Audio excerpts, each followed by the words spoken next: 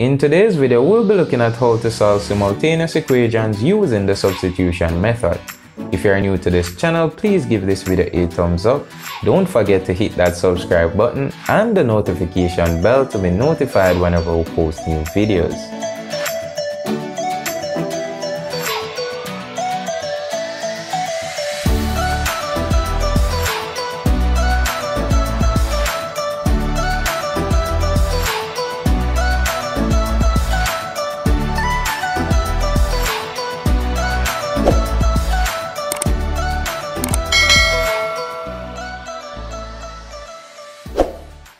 Alright guys, so I want to solve this simultaneous equation right here using the substitution method, alright?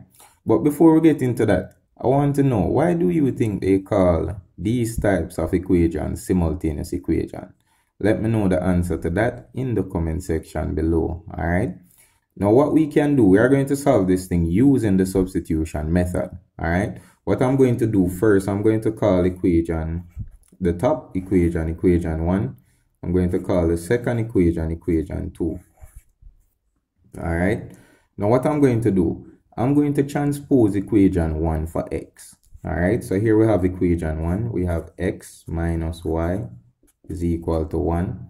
And I'm going to transpose this thing for x, which means I want x on one side of the equal sign by itself. Alright. So I'm going to have x. Now I want to get rid of this minus y. To get rid of minus y, I need to add y, and remember, whatever we do to one side, we are required to do the same thing on the other side, so I must add y over here as well. Minus y plus y, these two things will cancel out, and I'll be left with x is equal to 1 plus y. Alright, so in other words, x is equal to 1 plus y. Alright, so that's what we got.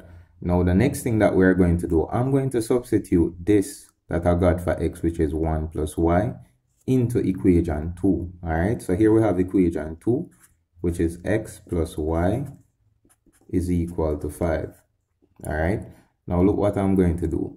I'm going to replace x with 1 plus y because x is equal to 1 plus y. So wherever I have x, I'm going to replace the x with 1 plus y. Alright. So I'm replacing x here with 1 plus y.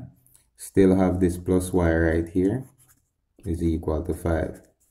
Alright. Now let's see what we can do now. We can go ahead and group like terms. Well, they are already grouped. So what we can do, we can say y plus y. That will give us 2y is equal to 5. And what we can now do is to minus 1 from both sides to get rid of this 1 right here. So I can minus 1 here. Still have the plus 2y is equal to 5.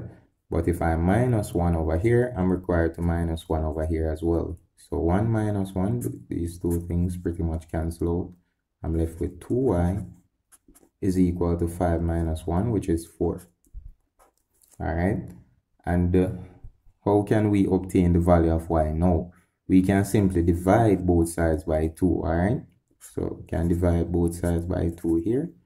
2 will cancel 2, and we're left with y is equal to 4 divided by 2, that's 2.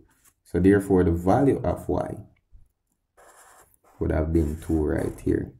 Now what we want to know is the value of x. Alright, now we can obtain our x value by simply substituting the value of y, which is 2, into either equation 1 or equation 2, and then transpose for x. Alright, to obtain the value of x. Alright, but I'm going to use equation 1. Of course, you can try 2 as well and see if it works out. But I'm going to use equation 1. So remember this, x minus y is equal to 1. So that's what I'll be using here. So x minus y is equal to 1. Alright, so remember, we know that y is 2. So wherever I have y, I'm going to replace the y with 2. So I'll have x minus 2 is equal to 1. Alright, and as mentioned before, we can simply transpose for x right here. So I can get rid of this negative 2 by simply adding 2 over here. And whatever I do to one side, I'm required to do the same thing to the other side. So I must add 2 over here as well. So minus 2 plus 2, these things pretty much cancel out. And I'm left with x is equal to 1 plus 2, which is 3. Alright, So the value of x is 3 and the value of y is 2. So this is pretty much how we treat with solving a simultaneous equation using the substitution method. Alright, if you guys want me to solve more questions like these, you can email those questions to the channel email, which is chrismathsacademy@gmail.com, that you're currently seeing on screen. Alright, and it doesn't have to be questions that relates to simultaneous equation. Whatever question you have related to math, of course, you can send those to the channel email and we can see how best we can help you guys out. Alright, so that's where we'll be ending today's video, guys. Don't forget to give this video a thumbs up.